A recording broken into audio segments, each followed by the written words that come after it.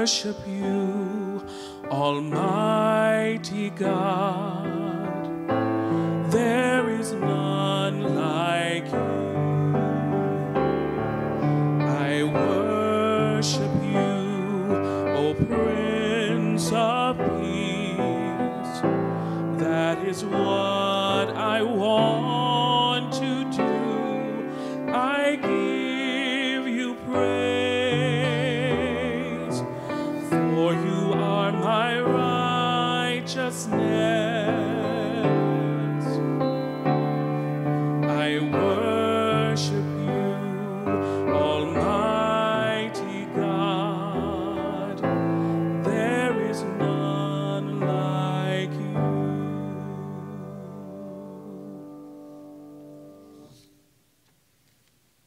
Welcome to Macedonia United Methodist Church. My name is Kevin Johnson. I serve as the pastor here. It is a joy to welcome you to worship on this day. I invite you to join me right now in our call to worship. Your word is a lamp to my feet, Lord. Your word is a light to my path. Though the world around me tosses and tumbles, I hold fast to you.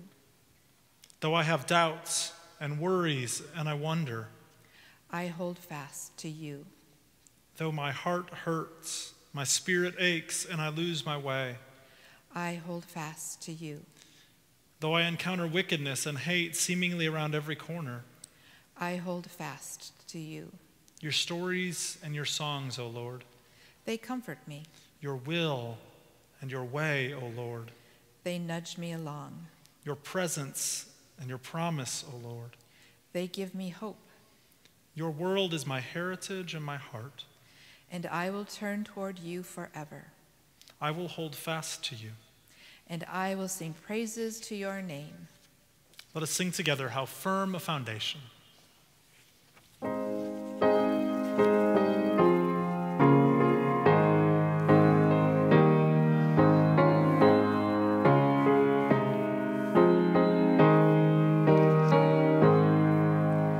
How firm a foundation, ye saints of the Lord, is laid for your faith in his excellent word. What more can he say than to you he hath said? To you who for refuge to Jesus have fled.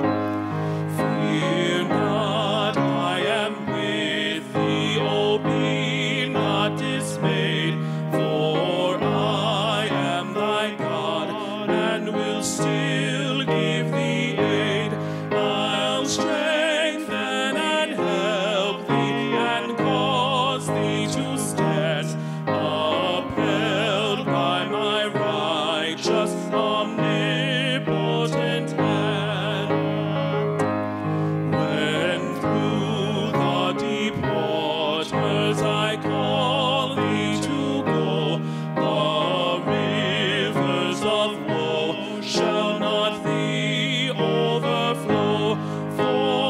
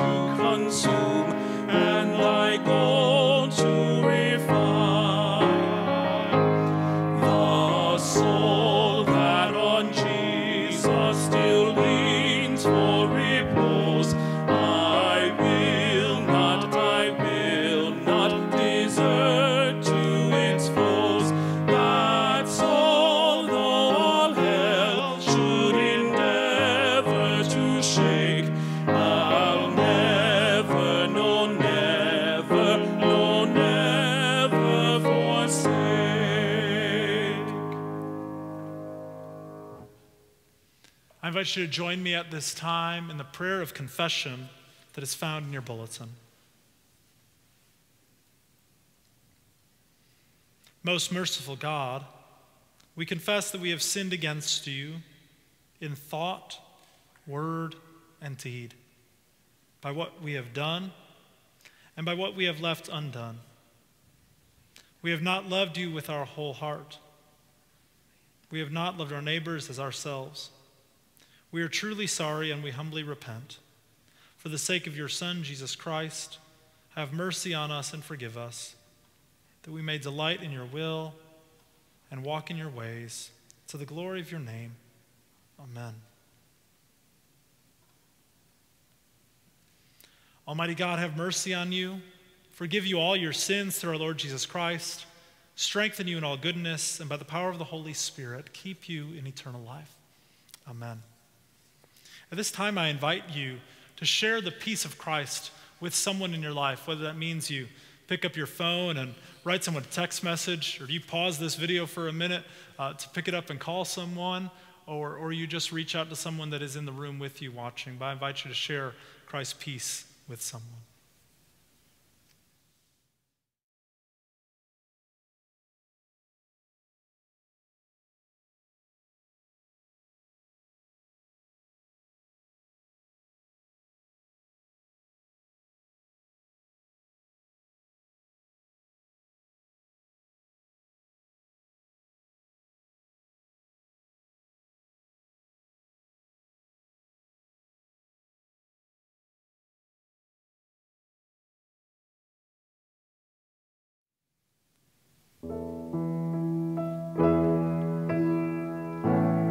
I am the vine, you are the branches. Remain in me. I am the vine, you are the branches. Stay here with me. Remain in me. Remain in me. 'Cause apart from me, you can do nothing. Remain in me.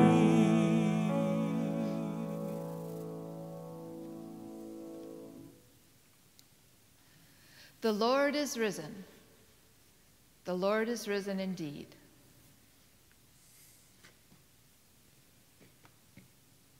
This is the Sea of Galilee. So many important and wonderful things happen at the sea that we need a small piece of it to help us tell the stories. Now, the sea is a wonderful and strange place. When the wind blows, the sea is wild and rough. When the wind is calm, the sea is peaceful and still. After God raised Jesus from the dead, the disciples returned to Galilee just as Jesus said that he would meet him there. One night, 7 of the disciples decided to go fishing.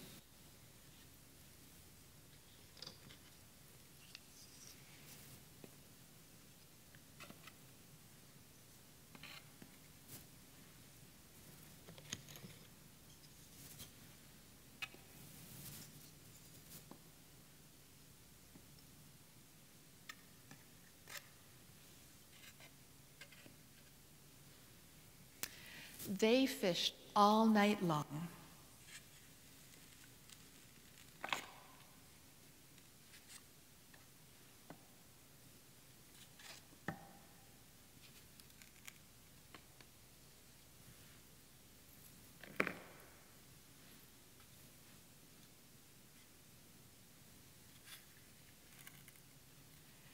And they didn't catch anything.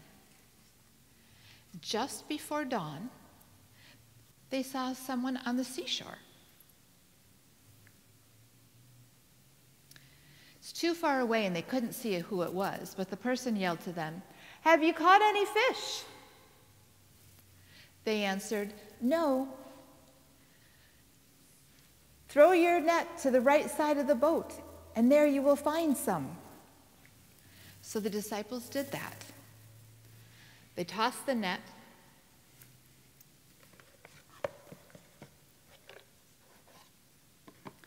and there were so many fish that they couldn't pull the net in. Then someone said, "It's Jesus." And so Peter jumped into the water and ran to Jesus. The other disciples stayed in the boat and dragged the net in. As they came to shore, they saw a charcoal fire with fish and bread on it.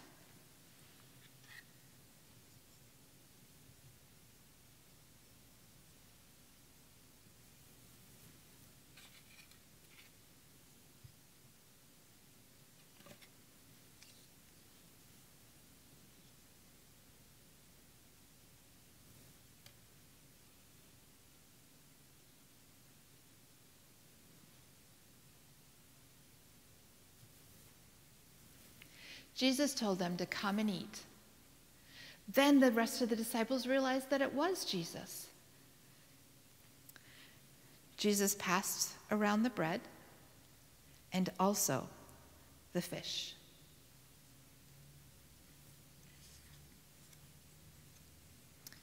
I wonder how the disciples felt when Jesus didn't seem to be around them anymore.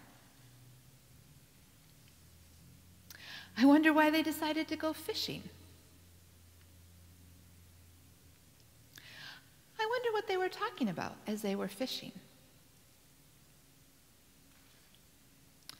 I wonder how they feel when they've been fishing all night long and didn't catch anything.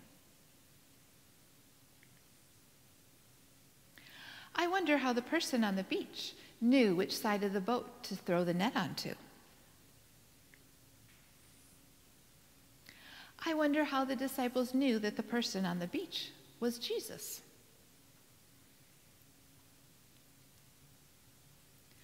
I wonder what Jesus and the disciples are saying to one another. I wonder what the disciples will do now that they have talked to Jesus again. And if you can join with me in a prayer. Dear Heavenly Father, thank you that you raised Jesus from the dead. Thank you that he takes care of us. He helped the disciples to find fish when they couldn't find any. That he is there to listen to us when we're afraid. And Lord, thank you for the love that you have shown us in so many things. In Jesus' name we pray. Amen.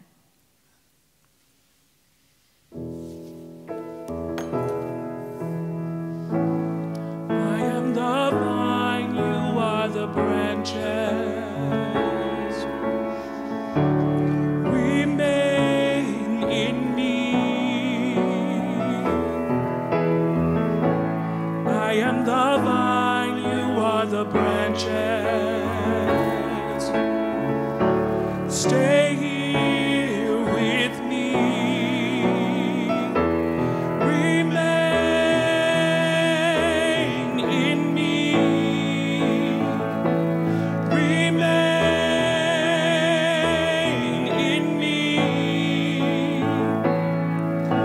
Apart from me, you can do nothing.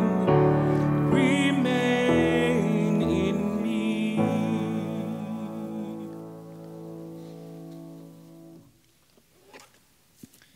invite you to join me in our Psalter reading from Psalm 119.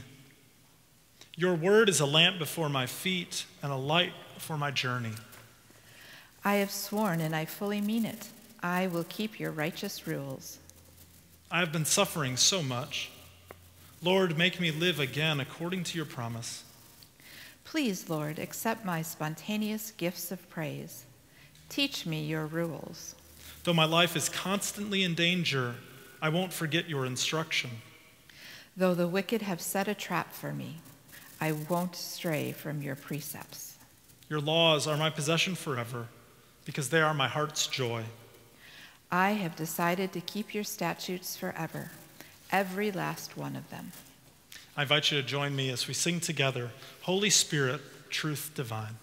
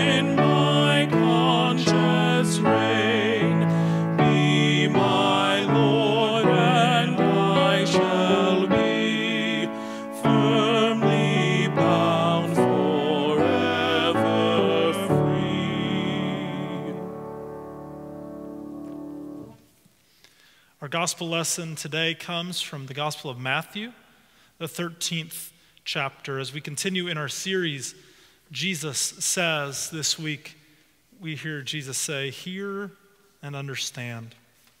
I invite you to hear these words with me. That day Jesus went out of the house and sat down beside the lake. Such large crowds gathered around him that he climbed into a boat and sat down. The whole crowd was standing on the shore. He said many things to them in parables. A farmer went out to scatter seed. As he was scattering seed, some fell on the path, and birds came and ate it. Other seed fell on rocky ground where the soil was shallow. They sprouted immediately because the soil wasn't deep. But when the sun came up, it scorched the plants, and they dried up because they had no roots.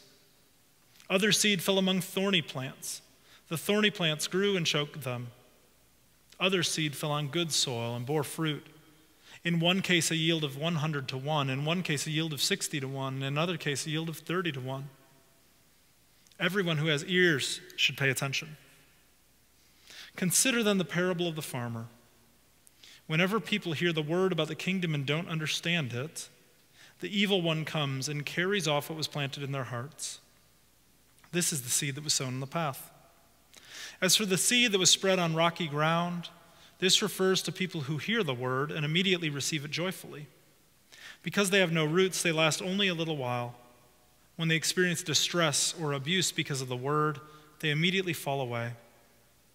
As for the seed that was spread among thorny plants, this refers to those who hear the word, but the worries of this life and the false appeal of wealth choke the word, and it bears no fruit.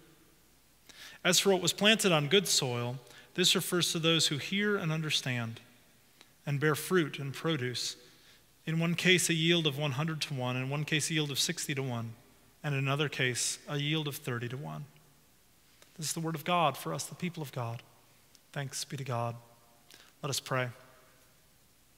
Lord, let the words of my mouth and the thoughts and meditations of all of our hearts be pleasing in your sight. For you, O Lord, are our rock and our Redeemer. Amen. I will never forget our science lesson in Mrs. Kennedy's kindergarten class. We got to pick out the type of seed we wanted to plant, and then we planted them in class in our styrofoam cups. The teacher sent home directions, I'm sure, to care for our plants. I'm also sure that most parents forgot about the experiment within the week. I, however, was going to grow a watermelon plant, and I would not be deterred. We set out the styrofoam cup on the windowsill in the kitchen, an area with plenty of light.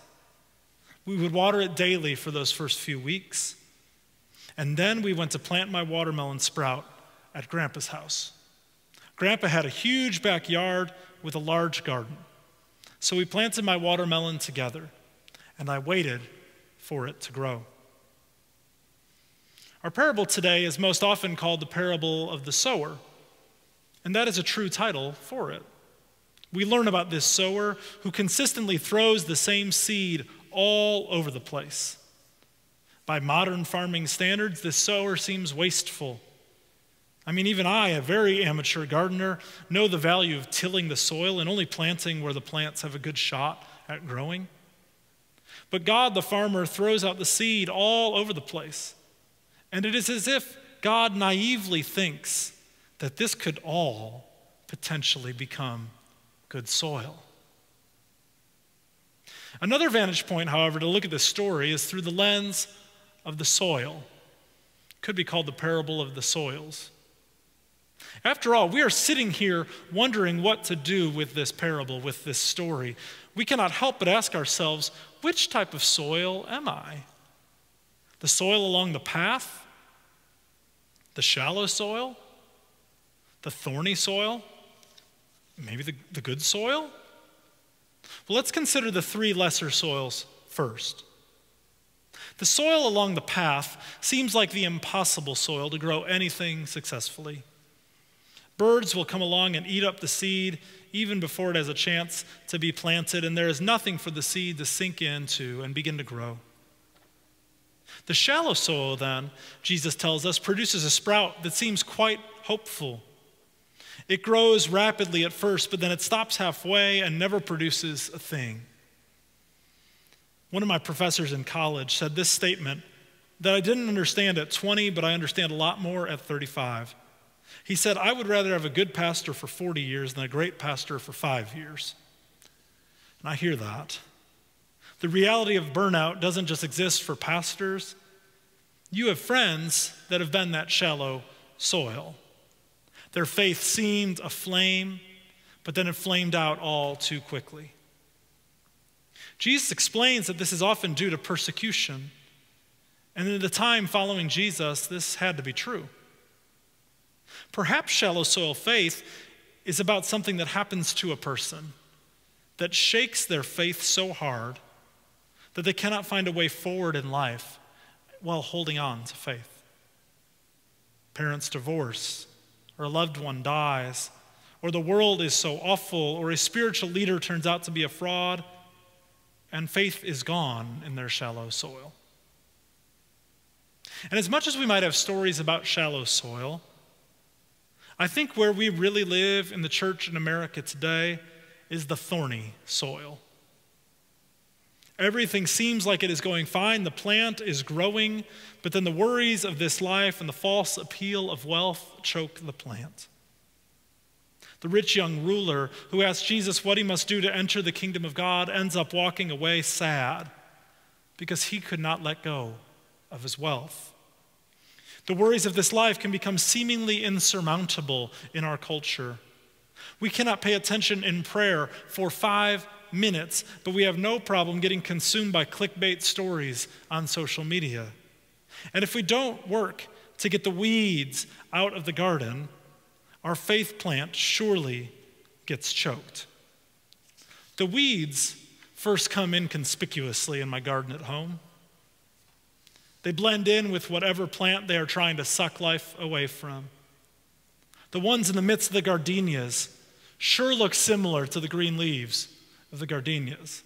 The viney plants that grow around the tomatoes sure have the character of tomato plants. And without fail, a couple of months into our annual garden, when we're away from home for a week, and then we get back and it's busy and too hot to work it, the weeds start to take over. And without urgent attention, those weeds and thorns surely take out the potential fruit. So then, we are left with the unlikely hope. Could I be the good soil? And I think we all come to the parable recognizing ourselves in one of the other three soils. So we say, well, I want to be good soil. Give me a list, preacher, of the 7 things I must do to become good soil. I know that's what you woke up thinking this morning. Oh, have I been there? This is my great spiritual weakness. I am what teenagers today call a try-hard. In order to make something better or to get where I want to go, if I just try hard enough, I'll get there, I think. And this concept usually works when studying for a test or pursuing a short-term project. But try-hard spirituality, that's a different story. For Jesus doesn't give us the answer about how to become good soil. He doesn't give us the 7 steps or the recipe to make our pH levels balance out to be good conduits of the kingdom seed. What does he say about the good soil? This refers to those who hear and understand. Hear and understand seems easy enough. So all I have to do is work hard to hear and understand, to just believe it? Not exactly. If you've ever found yourself talking to a child while they are watching television, or to a grown-up who is intent on the phone in front of them, they may hear what you say. They might be able to repeat it back to you. But to understand, that implies that there is an urgency to act. I can hear a fire alarm going off. But to hear and understand means that I get off my butt and out of the building. How many times do we hear the word of God and not do what it says? Is the issue that we don't really want to understand? We hear the kingdom call of God, but understanding means that we have to do it. Good soil, above all things, is receptive. So the question for us is, are we receptive to God's work in our lives? To hear and understand the word and thus bear fruit means that we are open and even vulnerable to God. And this is scary because we like control. But the soil does not control the outcome of the yield in this story. Right now, 4 months into this pandemic, I want something to control. So when I read this story, I want to be the best darn soil that I can be. I'll be the soil with 100-fold growth, God. But we don't control the outcome. In 1 Corinthians, Paul is addressing a different issue, but uses a similar metaphor when he says, I planted, Apollos watered, but God made it grow. God gives the growth, not the soil. The soil is the receiver for the kingdom growth to happen. But the soil doesn't get to control the growth. Jesus is asking, are you open to me? Can you receive the kingdom? Can you let your guard down? During that summer when I was 6, an incredible thing happened. The plant actually grew. I'm sure my parents gave me the caveat as we planted it that sometimes plants don't grow like we expect, so that I wouldn't be disappointed when the project failed. We went out to Grandpa's house one afternoon because he had reported to us about some incredible growth of my plant. As we walked up on that hot August day to see my watermelon plant's growth, there stood a 6-foot-tall sunflower. It was remarkable. I had planted this tiny seed, thought it was a watermelon, and instead a sunflower had grown that was twice my height. God gives surprising, miraculous growth that we don't have control over. But if we are receptive, sunflowers might shoot up. Maybe a whole field of them. Thanks be to God. Amen.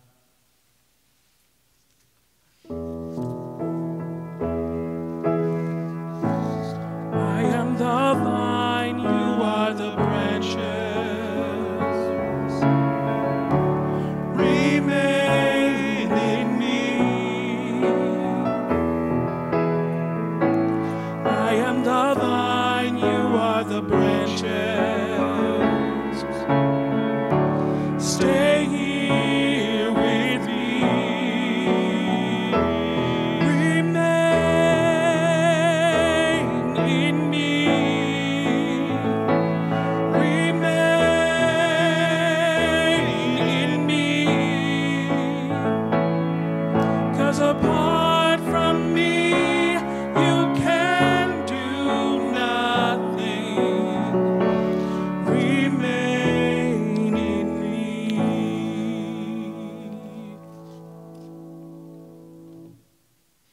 I invite you to join me as we respond with the words of the Apostles' Creed.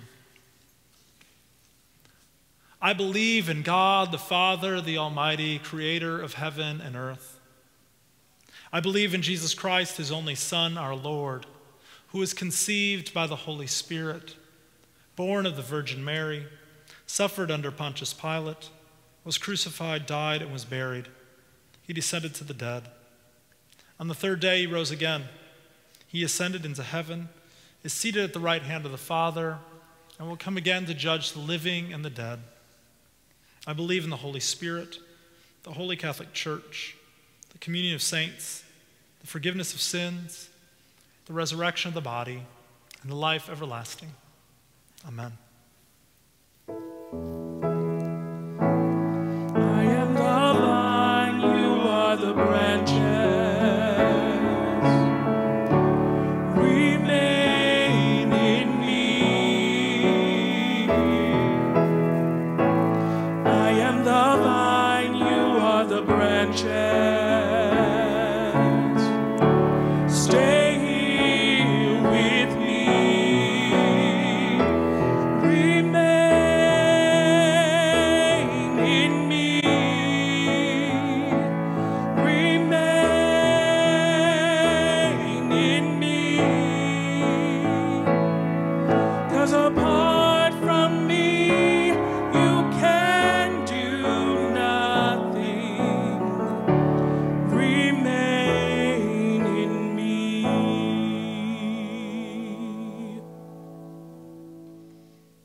Let us pray together for the church and for our world.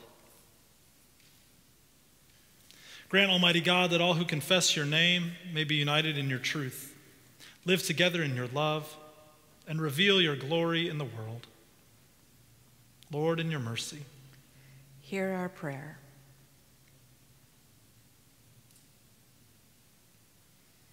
Guide the people of this land and of all the nations in the ways of justice and peace, that we may honor one another and serve the common good. Lord, in your mercy. Hear our prayer.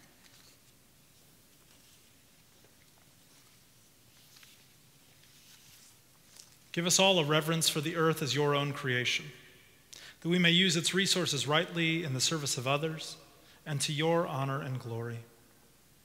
Lord, in your mercy. Hear our prayer.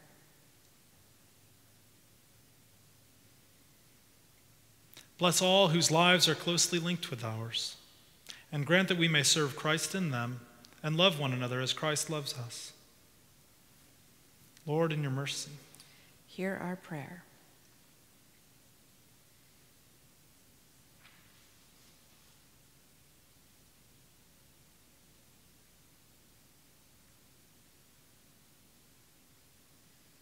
Comfort and heal all those who suffer in body, mind, or spirit. Give them courage and hope in their troubles, and bring them the joy of your salvation. Lord, in your mercy, hear our prayer. We commend to your mercy all who have died, that your will for them may be fulfilled, and we pray that we may share with all your saints in your eternal kingdom. Lord, in your mercy, hear our prayer. We offer these prayers through Jesus Christ our Lord, who taught us to pray, saying, Our Father, who art in heaven, hallowed be thy name.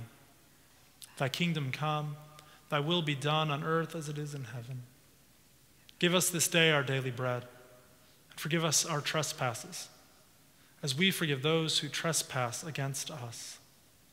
And lead us not into temptation, but deliver us from evil. For thine is the kingdom and the power and the glory forever.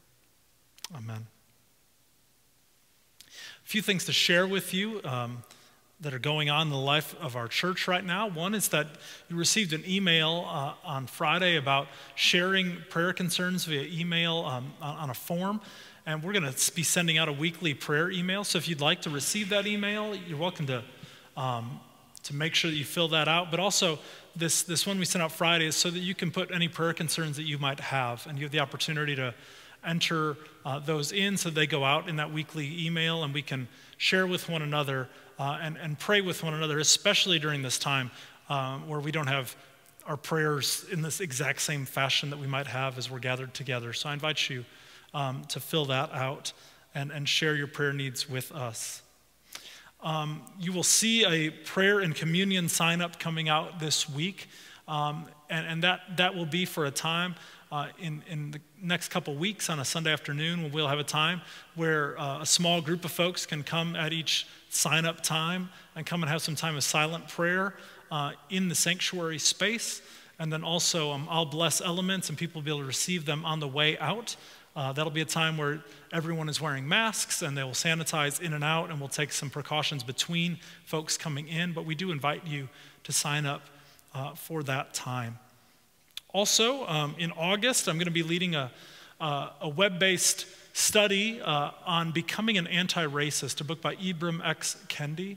I want to share that with you. We'll get information about the specific days and times of that study as we get closer to August, but I want to share that with you. If that's something you're interested in, I invite you to go ahead and order that book in whichever way you would like to order it, and we will do probably a 4 to 5 week study of that important work together. I've just finished it recently, and it is a challenging and really important book for us to consider.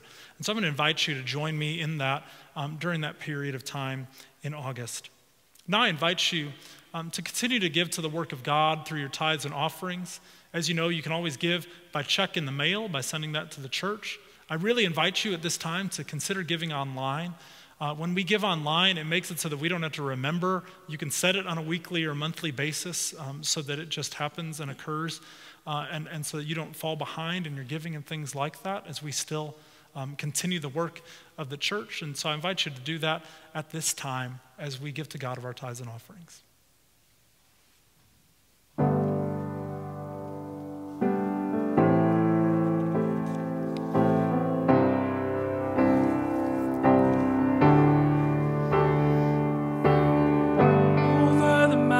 And the sea, your river runs with love for me, and I will open up my heart and let the healer set me free. I'm happy to be in the truth, and I will daily lift my hands, for I will always sing of when your love came down.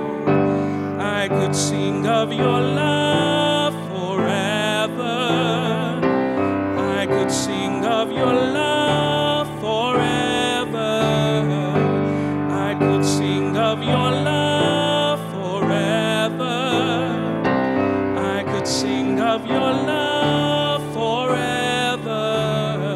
Over the mountains and the sea, your river runs with love for me, and I will open up my heart and let the healer set me free. I'm happy to be in the truth, and I will daily lift my hands, for I will only sing of when your love came down. I could sing of your love forever. I could sing of your love forever. I could sing of your love forever. I could sing of your love forever.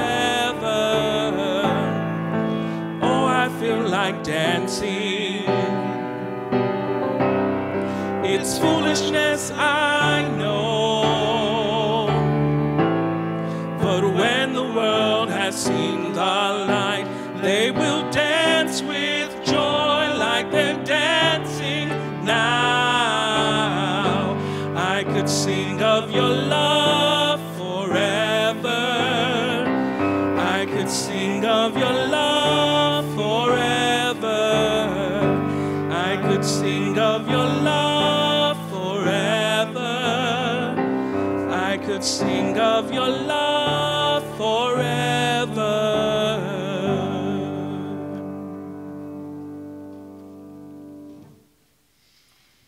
Amen. I invite you to sing with us our closing hymn, Sent Forth for God.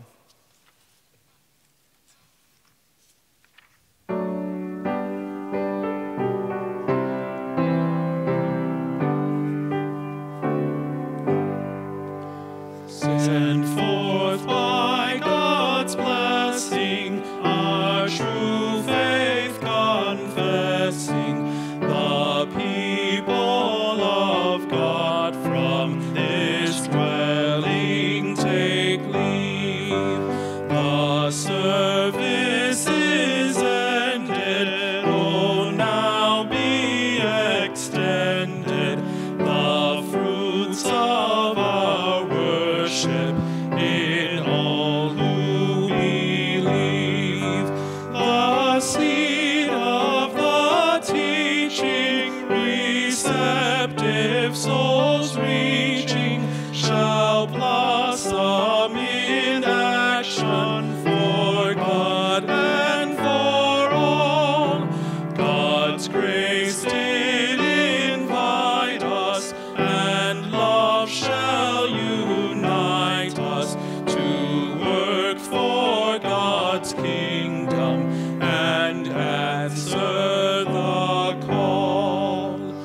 With praise and thanksgiving to God ever living, the task of our everyday life we will face, our faith ever sharing, in love ever caring, embracing God's children of each tribe and race.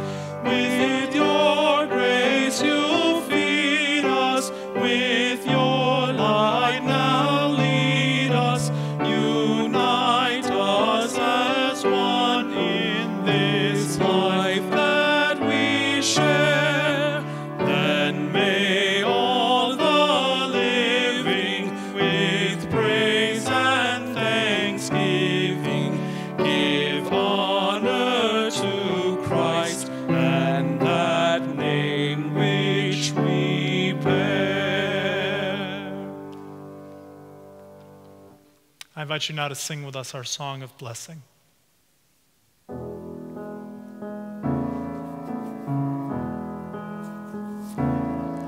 May God give you eyes to see all that is good, all that is good. The courage for anything. May you be strong, may you be strong. May God give you ears to hear His loving voice, His loving voice, speaking all around us, all around.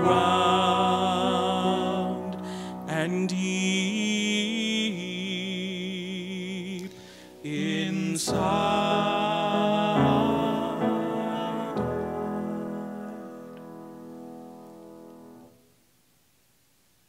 Glory to God, who by his power at work within you is able to do abundantly far more than you could ever ask or imagine. Glory to him in the church and in Christ Jesus, both now and for all generations, forever and always. Amen.